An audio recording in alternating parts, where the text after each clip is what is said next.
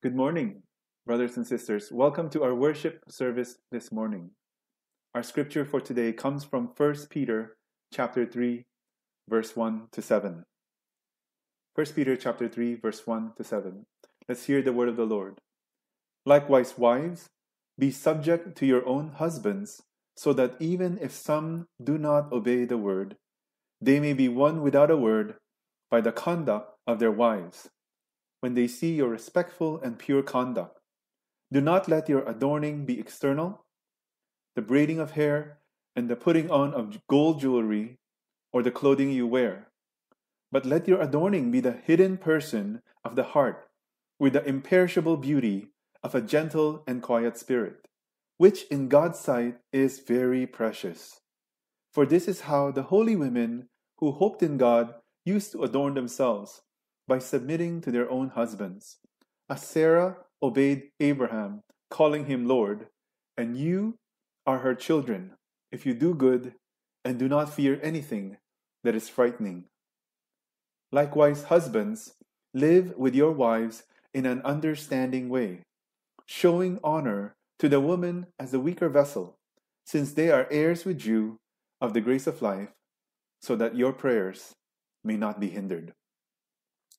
Author John Trent shared the story when he was working as a youth worker in a summer camp.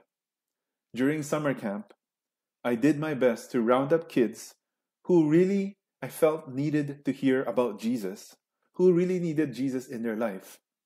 I would invite them to camp, and there was one specific teenager named Mark.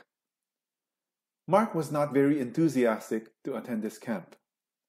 Now, the main speaker for that summer camp was a man by the name of Bob Mitchell, or people call him Mitch.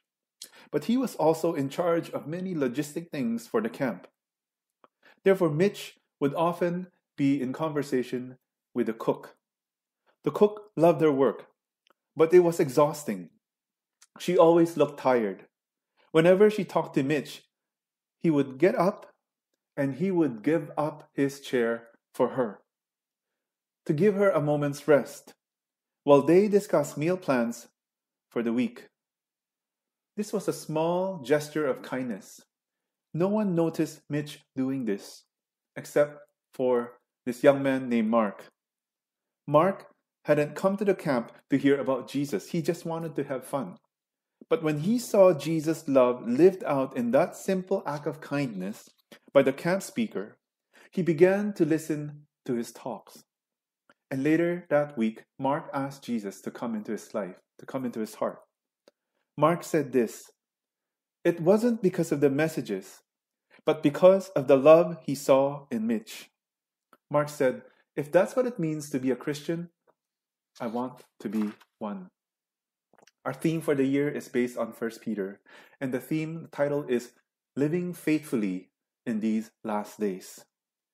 As followers of Jesus, how do we honor God? How do we live lives that honor God in this world as we wait for Jesus to return? Now, there are three main reasons why Peter calls Christians to live a godly life in the midst of the secular society that they find themselves in. And it's based on 1 Peter chapter 2, verse 12. It says, "Keep your conduct among the Gentiles honorable, so that when they speak against you as evildoers, they may see your good deeds and glorify God on the day of visitation."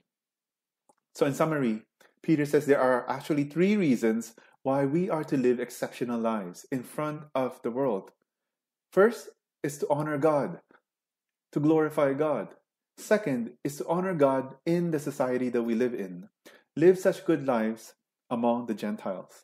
And third is to win others over to Christ, so that they may see your good deeds and glorify God. To honor God in our society, and to win others to Christ. Now, in our passage today in 1 Peter chapter 3, it's talking about honoring God, not just in society, but within our homes, in our marriages. How can a husband and a wife honor God in how they live so that they are a faithful witness, a godly witness to the people around them? You might be listening to this message today and maybe you're not married.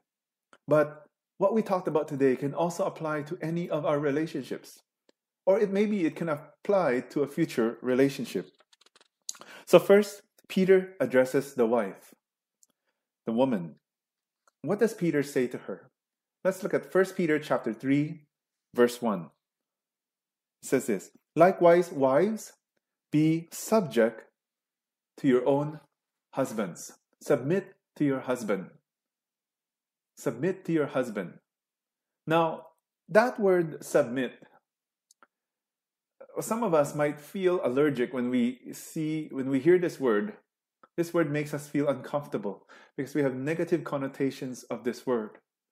Some people, we don't like this word, perhaps because we've encountered situations of abuse of power, and so this word has negative connotations.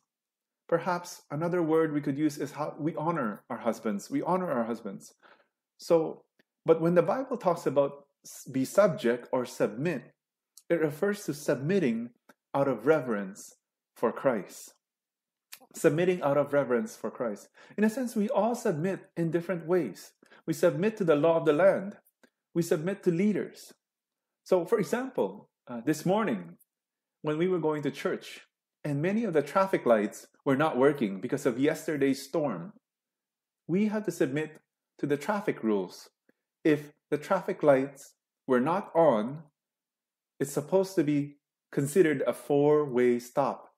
So coming to church this morning was an adventure because there were some people who were not stopping in the intersection.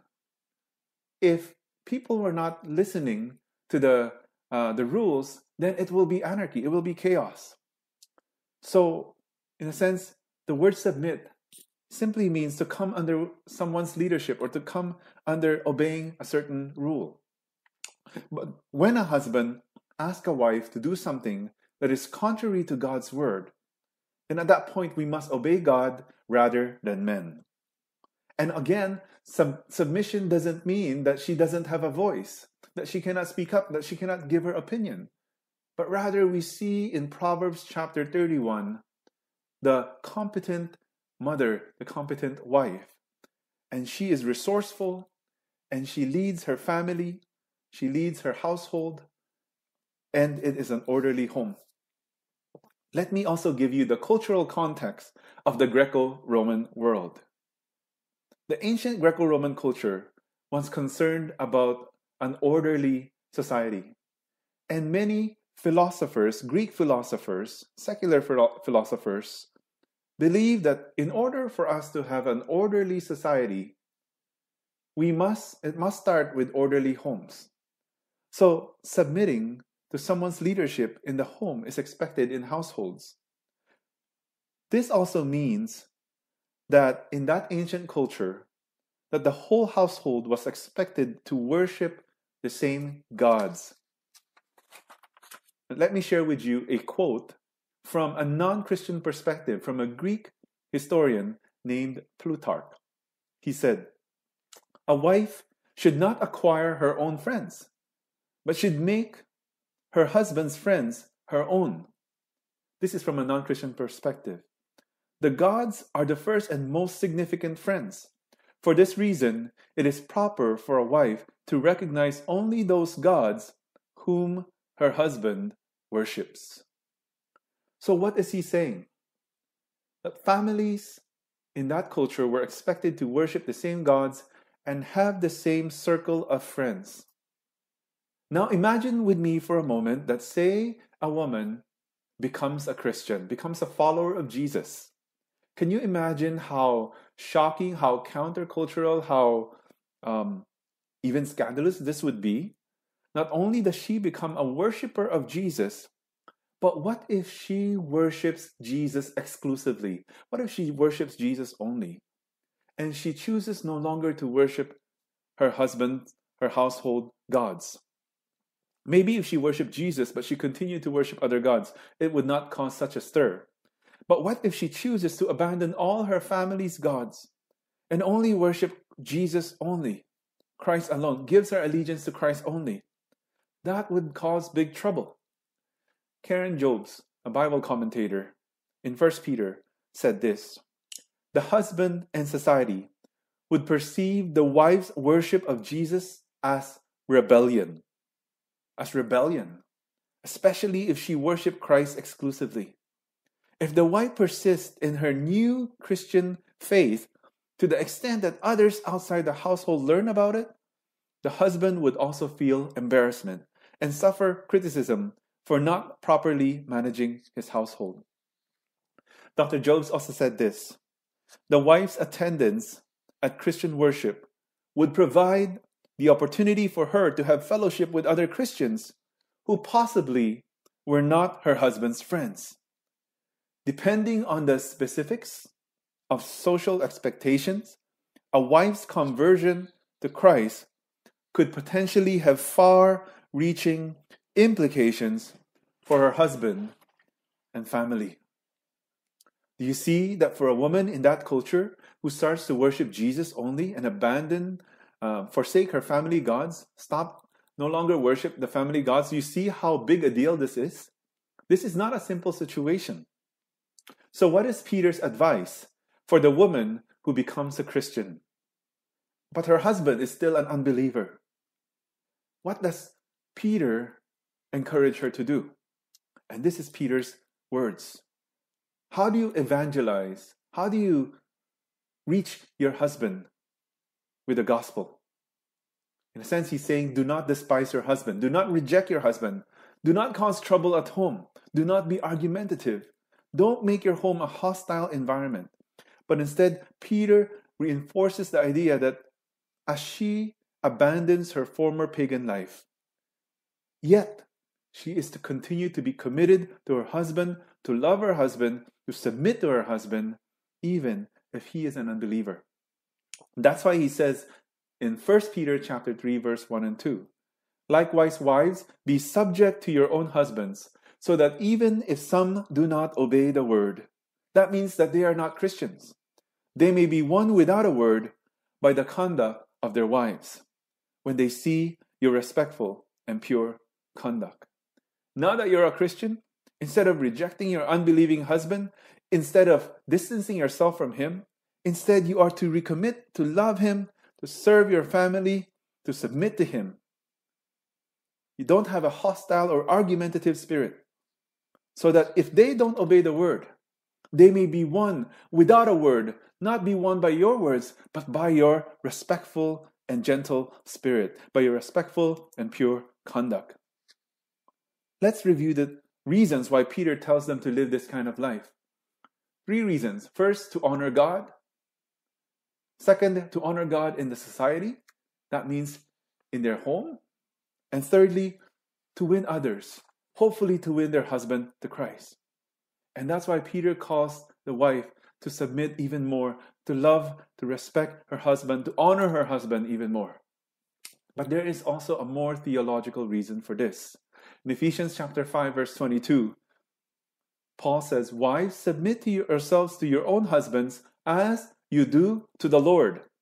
For the husband is the head of the wife, as Christ is the head of the church, his body, of which he is the Savior. Now, as the church submits to Christ, so also wives should submit to their husbands in everything. Well, the Bible says submit for 2 reasons. You do it to the Lord out of reverence for Christ. And second, God gave him the leadership responsibility. Pastor Tim Keller says that actually Jesus is the model for both the husband and the wife, and how the husband is to treat his wife, and how the wife is to honor her husband. How is Jesus the model? How is Jesus like the husband? How is Jesus like the groom? Well, Jesus Christ loved the church that he gave up himself up for her, to cleanse her, to purify her. So that means that even though husbands are given this God-given leadership role, it's not an authoritarian leadership, but it's a humble leadership. It is a servant leadership, not looking out for his own good mainly, but for the good of his family, for the well-being of his family. So husbands are called to imitate Christ in the way he husbands the church, in the way he loves the church. And that is the kind of Christian leadership that we are to imitate. Now, Jesus is also the model for the wife in terms of honoring, in terms of submitting. How is that? Well, we know the triune God, God the Father, God the Son, God the Holy Spirit is equal in essence. Yet, the God the Son, Jesus, chooses to submit himself to the Father. The Son obeys the Father because he loves the Father in John 14, verse 31. Submitting doesn't mean that the wife is inferior to the husband. God made them equal. They are equal in nature. They're equal in essence. God gave them complementary roles in the home. We remember Galatians chapter 3, verse 28, which says, there's neither Jew nor Greek, slave nor free, there's no male and female, you are all one in Christ Jesus. You are equal in Christ. And Genesis chapter 1, verse 27 says that God created mankind in his own image. In the image of God, he created them. Male and female, he created them. That means both male and female, husband and wife, are both created in God's image. They are equal in essence, yet different in their role, in their function. They are complementary. Both men and women are made in God's image. Listen to the next thing that Peter says in 1 Peter chapter 3, verse 3 to 4. Do not let your adorning be external, the braiding of hair and the putting on of gold jewelry or the clothing you wear, but let your adorning be the hidden person of the heart, with the imperishable beauty of a gentle and quiet spirit, which in God's sight is very precious. Now, this is not saying that we should not try to have a good presentation outwardly, but what this is saying is that we shouldn't spend an inordinate amount of time in the washroom.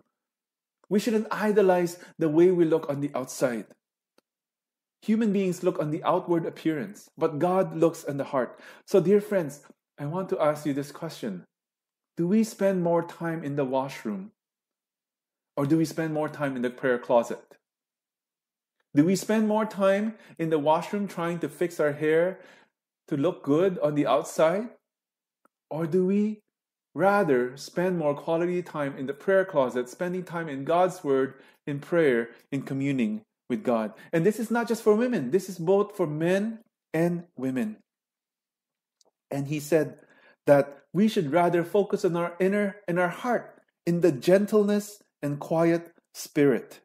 Please note, brothers and sisters, that this is not just for the woman. This is not just for the wife. But all Christians are called to have a gentle and quiet spirit. The fruit of the Spirit is love, joy, peace, patience, kindness, goodness, faithfulness, and gentleness, self-control. And Jesus said this in Matthew 11, verse 29. Come to me, all you are weary and heavy burdened, and I will give you rest. Take my yoke upon you and learn from me, for I am gentle and humble in heart. Jesus himself is gentle and humble in heart and meek. And he calls us to follow him, follow his example, to be like Christ in a kind way, to be gentle towards the body of believers, towards people in our neighborhood, and also to those in our family. 1 Samuel chapter 16, verse 7. God said to the prophet Samuel, the Lord said to Samuel, do not look on his appearance or on the height of his stature, because I have rejected him. For the Lord sees not as man sees. Man looks on the outward appearance, but God looks at the heart. God looks at the heart. So here's the application, brothers and sisters. Are we preoccupied? Do we spend too much time? Do we idolize our outward appearance? Do we focus so much on this that we neglect our heart? God looks in the heart. Yes, human beings, human nature often looks at the outward appearance, the kind of car you drive, the kind of house that you live in, how you look, the kind of clothes you wear. But God looks at the heart. Do we focus so much in the washroom? Spending time in the washroom? Or do we spend more time in the prayer closet communing with God? God looks at the heart. Let's read 1 Peter chapter 3, verse 4. But let your adorning be the hidden person of the heart, with the imperishable beauty of a gentle and quiet spirit, which in God's sight is very precious. For this is how the holy women who hoped in God used to adorn themselves, by submitting to their own husbands. As Sarah obeyed Abraham, calling him Lord. You are her children, if you do good, and do not fear anything that is frightening. Peter uses Sarah as a great example of a woman of faith, a woman who obeyed God, who loved her husband, who honored her husband. Now, what is it about Sarah that makes her a great example of a woman of faith? Well, let's think about it for a moment. Let's think about God's calling for Abraham. When God called Abraham to leave his father's home, he is leaving security. He's taking a huge risk. And God calls him out of his comfort zone to go to a land that he knows nothing about. Abraham is taking a big leap of faith and obedience. And God guides him step by step. God doesn't tell him specifically where he is going, his final destination. And Abraham lived in tents most of his life, if not all of his life. He did not have a permanent address. He had to keep moving from place to place to place. It was an unstable life, but God was with him. And Abraham believed God and obeyed God, and it was credited to him as righteousness. Now, where does Sarah come in? Imagine if you were Sarah, you are the wife of Abraham. And Abraham, imagine your husband comes up to you and says, we're going to uproot ourselves right now. We're going to leave our comfort zone. We're going to leave the security. We're going to go. And Sarah is saying, where are we going? We just have to go where God leads us. Sometimes we want stability. Sometimes we want security. Sometimes tell me where we're going. We need to plan. We need to prepare. We need to do all these things. For Sarah to obey Abraham, to submit to Abraham's leadership as he obeys God, it takes her a great leap of faith to be courageous, to trust in God, to obey God. That's why Sarah is a great example of a woman of faith. She chooses to follow Abraham as he follows God, to believe in God and trust in God, even though her eyes do not see the end, the final destination. Dear friends, dear brothers and sisters, you may not see ultimately God's final destination for you. You're just following Him one step at a time. And sometimes as human beings, we want to see the end destination. Show me, God, where should I go to university? Show me, God, where should I be working? Show me, God, where are you planting me? But God says, I just want you to follow me step by step. Just walk with me, trust in me, honor me. So in summary, for the Christian women who are married perhaps to non-Christian husbands, Peter says, the way you honor God, yes, worship Christ alone, but do not despise your husbands, but rather love Him, respect Him, honor Him, submit to Him. So that if any of them do not obey the word, they may be won without a word, but by your conduct. You see Peter using a play on words. If they don't obey the word, they may be won without a word, but by your conduct, your pure, respectful, gentle conduct.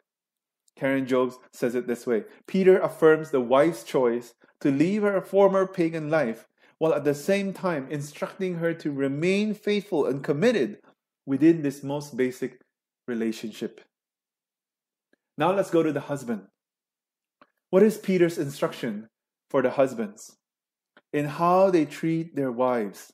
Imagine if a man becomes a Christian and he tells his family, let's all get baptized. Now, some women genuinely come to saving faith in Christ. They genuinely want to in their heart. But some women, it is entirely possible that some women may be baptized, may say, okay, I will follow your new religion, I will follow your Jesus, but maybe there is no personal encounter with Christ. And Peter says, husbands, how do you win over your spouse? How do you win over your wife to Christ? What does Peter say to them? 1 Peter chapter 3, verse 7. Look with me, it says this: likewise, husbands, live with your wives in an understanding way, showing honor to the woman as a weaker vessel, since they are heirs with you of the grace of life, so that your prayers may not be hindered. What does he mean? What does Peter mean when he says husbands to live with their wives in an understanding way? It means to be considerate towards them. Remember the context. Remember the cultural context in there that Peter is speaking to. Many of the women did not have many privileges. They did not have many rights. Many women were looked down upon. But Peter is saying, you are to be different in the way you treat the women in your life. You are to be considerate towards them. You have to honor them. You have to show them love and kindness and compassion beyond what is expected of the culture that you find yourself in. And listen to what Peter says. And you honor them. Honor them. Husbands, let us honor our wives. The wife that God has given us. Honor means high respect. Esteem them highly.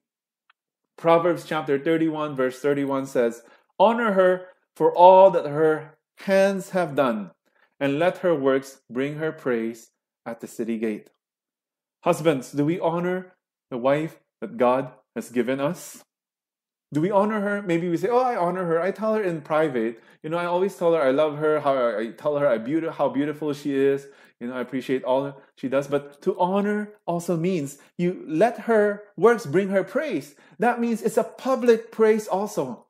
Sometimes as husbands, we have this bad habit. Sometimes we joke too much and we make fun of our spouse in public. And, it happens the other way too. Wives sometimes do this with their husbands too. But as followers of Jesus, we are called rather to honor them instead. Instead of putting down our spouses, we are called to lift them up, to esteem them highly. We need to convert the way we speak. If our heart has been transformed by Jesus Christ, we are to honor and respect our husband. We are called to honor and respect our wife. Proverbs 31 says, honor her for all that her hands have made. If we honor our wives in front of our kids, if we honor our husband, if you honor your husband in front of your kids, if we honor them, the more our children will respect their mom and dad. If you don't honor them in front of the children, and the more we see the opposite. And what does Peter mean when he says that they are the weaker vessel? He means weaker only in the sense of physical strength in relation to men. Not mentally, not emotionally, because many men are emotionally, struggling. But he means only physical strength. When Peter says to honor them, that also prohibits men from any kind of abuse, physical or verbal, and so on. Christian husbands, now that we are a follower of Jesus, we are called to honor our wife because they are co-heirs with you of the grace of life, meaning they are equal to you. They are loved by God. They are a person of worth. They experience the same grace that God has given you. God doesn't show favoritism. There's neither male nor female. You're all one in Christ. You're both equally valuable in the eyes of God. Do you see how countercultural the Christian message is to that culture? Karen Job says, we see a social transformation within the Christian community, allowing it to become an alternate society from the Greco-Roman society based on God's redemptive plan, based on the gospel of Jesus Christ. So why should we honor our wives? Because they are co-heirs with us in the grace of life, and also that our prayers may not be hindered. Do you know that we are accountable to God in how we treat our spouse? One time, some of the Israelite men were complaining to God, God, how come you do not accept our offering? How come you do not answer our prayer? And God says, because I am her protector. I am your judge. God says to them in Malachi chapter 2 verse 13, listen to what God says to the men of Israel. Another thing you do, you flood the Lord's altar with tears. You weep and wail because he no longer looks with favor on your offerings or accepts them with pleasure from your hands. How come God doesn't answer our offering? How come God doesn't hear our prayer? You ask why? And God says, it is because the Lord is the witness between you and the wife of your youth. You have been unfaithful to her, though she is your partner, your equal, the wife of your marriage covenant. She is who God has given you. And God is her protector. God is her refuge. And how we treat our wives, we are accountable to God. God calls us men to repent, that our prayers might be answered. So, as a practical application, dear men, know that we are followers of Christ. We are now called also to treat our wives differently. We are called to honor them, to lift them up rather than to put them down. Husbands and wives, let's honor one another. Let's lift up our spouse rather than putting them down. Let's submit. Wives, submit to your husband. Respect them. Respect their leadership. And husbands, love your wives. Honor her. Treat her as your equal. In conclusion, our theme for this year is living faithfully in these last days. We are called to be godly witnesses, not just in our neighborhood, not just in our work, not just in our school, but also in our home and in our marriage, honoring Christ in all our actions. As 1 Peter chapter 2, verse 12 says this, if you can read this with me, let's read it together. Keep your conduct among the Gentiles honorable, so that when they speak against you as evildoers, they may see your good deeds, your gentle and quiet spirit, and glorify God on the day of visitation. And Jesus says in Matthew 5:16, in the same way, let your light shine before others, that they may see your good deeds and glorify your Father in heaven. Let me end with this. Author James Dobson shares a story of his good friend Dr. E.V. Hill, a minister in Mount Zion Baptist Church in L.A. Dr. Hill lost his precious wife, Jane, to cancer and describes her in her funeral as the classy lady who made him a better man. When E.V. Hill was a young man, he was struggling. He had trouble earning a living for his family. That led him to invest the family's savings over Jane's objections in the purchase of a service station. She felt her husband lacked the time and expertise to oversee this investment, which proved to be accurate. Eventually, the service station closed down. It went broke. It was a critical time in the life of this young man. He had failed at something important. And his wife would have been justified in saying, I told you so. But Jane had an intuitive understanding of her husband's heart. Evie came home that night expecting his wife to vent over his foolish investment. Instead, she sat down with him and said, I've been doing some figuring. I figure you don't smoke, you don't drink. If you smoke and drank, we would have lost as much as you lost in the service station. So we received 6 in one hand, we lost 6 in one hand. So it's okay, we're even. Let's forget about it. We're fine. And he said, she could have shattered my confidence at that delicate juncture.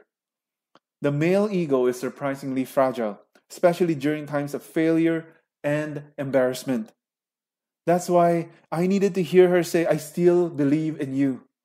And that is precisely the message that she conveyed to me. And shortly after, Evie came home one night and found the house dark. When he opened the door, he saw that Jane had prepared a candlelight dinner for 2. And he asked her, what do you mean by this? And Jane said, well, we're going to eat by candlelight tonight. Evie thought that was a great idea. He went into the bathroom to wash his hands. He turned on the switch, but there was no light. He felt his way into the bedroom to try to flip on another switch. Still, there was no light. Darkness prevailed. There was no electricity.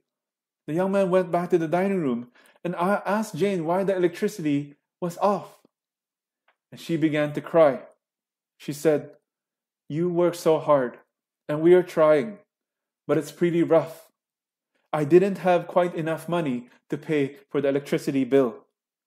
I didn't want you to know about it, so I thought we would just eat by candlelight tonight. Dr. Hill described his wife's words with intense emotion. She could have said to me, I've never been in this situation before. I was reared in the home of my father, and we never had our light cut off. She could have broken my spirit.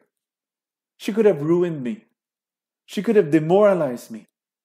But instead she said, somehow or another, we'll get these lights on. But let's eat tonight by candlelight. Let's not give up. Dear brothers and sisters, husbands and wives, followers of Jesus, let's honor one another in difficult times and in good times, honoring one another even though it may not be easy. Let's honor God by honoring the people around us, that they may see our good works and glorify God in the day of visitation. May we be like Christ in all our interactions with the world, that our actions would honor God in society, and win people to Christ. Let us pray. Heavenly Father, we come before your presence, and thank you so much for you are such a great and awesome God. Thank you for our humble King, our Lord Jesus, who emptied himself, who humbled himself, became obedient to death, even death on a cross, in order that we might have life in Christ, in order that our sins might be completely wiped away. Thank you so much for this grace that you have given us, for Christ submitting to the Father's will. May we also, in the way we interact with people, in the way we interact with people who do not know Christ, may we show Christ's love to them. May we honor, may we submit, may we respect. May we win people, not just with our words, but also, even without our words, by our conduct, by our godly action. May we live a sacrificial life that you've called us to be. We praise you and we thank you. And this we pray in Jesus' name. Amen. And now, let's receive the benediction. May the love of God and the grace of the Lord Jesus and the presence of the Holy Spirit go with you now and forevermore. God bless you.